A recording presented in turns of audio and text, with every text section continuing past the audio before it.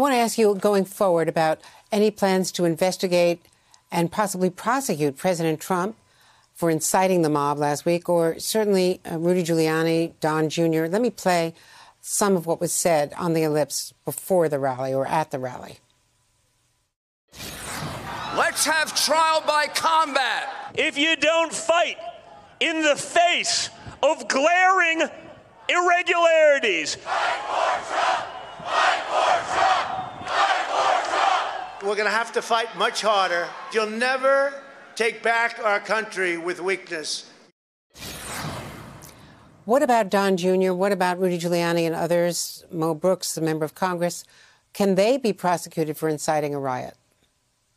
Well, let's just say first, those were outrageous comments that those individuals, including the President of the United States, made.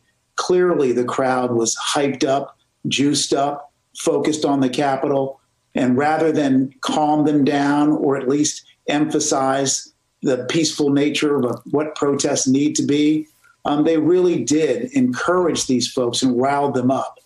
Now, whether that comes to a legal complaint, I think we've got to really dig in and get all the facts. I know that I'm looking at a charge under the D.C. Code of inciting violence, and that would apply where there is a clear recognition that one's incitement could lead to foreseeable violence. We still have more investigation to do, and that's what we're going to do. We're going to work zealously and fully and let the facts lead to where they naturally go.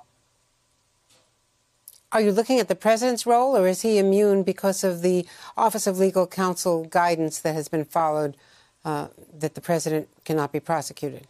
Sure, Andrea. As you know, the OLC opinion says that the president can't be prosecuted while the president is in office.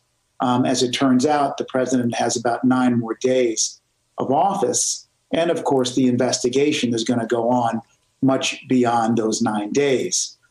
It'll be another legal question as to whether the president can be prosecuted after his term of office. I think the better weight of authority answers that question affirmatively. And I'm not targeting the president or anyone else. I'm just saying that the D.C. Office of Attorney General, and I'm heartened that the U.S. Attorney also said the same thing. We're going to follow the facts, and we're going to go exactly where the facts lead.